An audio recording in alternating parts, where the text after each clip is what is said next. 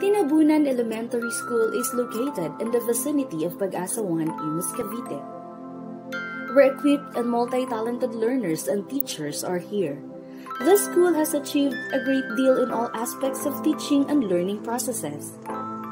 Of course, we couldn't attain all of this without the great help of the region and the vision leaders in Imus City. In the humblest way, I would like to inaugurate our beloved Tinabunan Elementary School that's been up until now. Our school is continuously succeeding and improved for the better in the past 3 years. From teachers' recognition and promotion, learners joining in the national events, the stakeholders as our support system, and the school as a conducive learning environment. I will show you a little glimpse of our school, where COVID pandemic is a far way to our inclusion.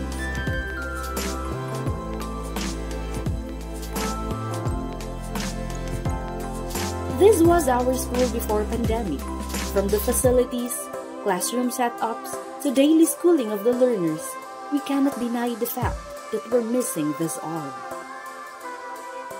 But now, we're facing the biggest challenges in education system as the pandemic hit us so hard.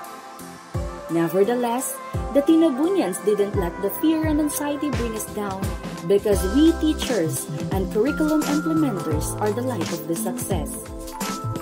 As we accept the challenge in implementing limited face-to-face as mandated in the Vision Memorandum No. 406 Series of 2021, here are our wide preparation, work dissemination, and putting our dedication to the best of our ability.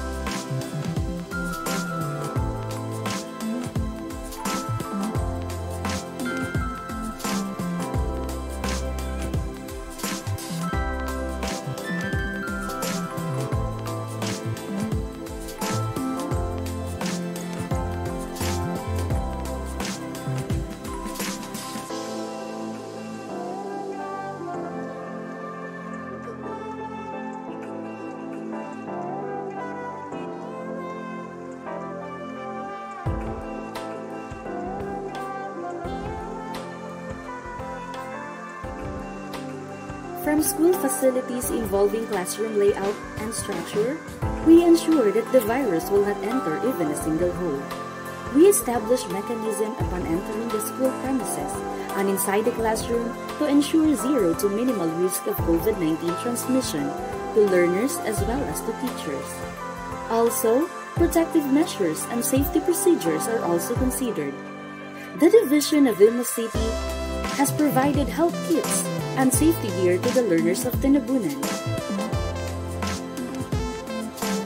Teachers in all grade levels truly put all the dedication and strategies to give the best result in limited face-to-face implementation. Of course, coordination and communication will not be overlooked. This platform includes a communication plan, orientation, and contingency plan that persons are involved, including the community and the vicinity of Imus City, barangay officials, LGUs, IATF, and parents, just to ensure the smooth and safe process. With the leadership of our dearest principal too, Ma'am Maria Faye King, together with teaching and non-teaching personnel, we have discussed a decision model and contingency plan in reopening the school. It's not easy as we think, but the Division of Imus City is completely giving us support in conducting limited face-to-face. Moving forward to a partnership, this includes shared responsibility with barangay officials, LGUs, the municipality, and parents are in deep concern. Teachers have consulted all of them and made a valid checklist, and we scrutinized who among the learners in modular learning modality is in a need of physical learning modality. Teachers are on the go of selecting pupils from their family background, academic standards, and their life as a whole. In line with this plan, chosen learners must be in the category of struggling learner, living in the vicinity of Imus, and has the capacity to be fetched and picked up at school. And now it goes this way. Upon entering, learners, teachers and parents must stop at the health check and sanitation area to guarantee the security of each person that enters the school. Following the approved pathwalk by the helpful validators, learners will enjoy and experience the most awaited comeback of the year. It's the face-to-face classes. Students in their designated room will again get their temperature checked, and if any health urgency, isolation areas are also provided. Health clinic teachers are also there. Learning materials are disinfected through UVC sterilization boxes.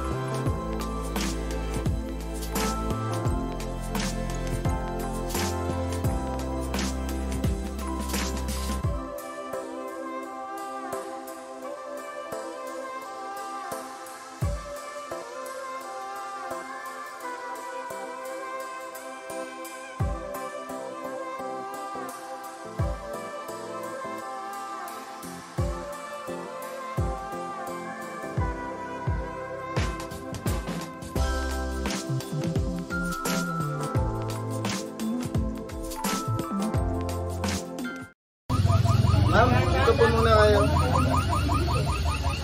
Pahinga po muna kayo. Rest po muna kayo. Kanina pa ako nakailang Mami, titignan ko uli ang muna. Bang! 36.4, Mami. Camera! Okay na po, Mami. 30, normal na po. Pwede na po kayo pumunta. Kaya ba po ulit kayo na ano?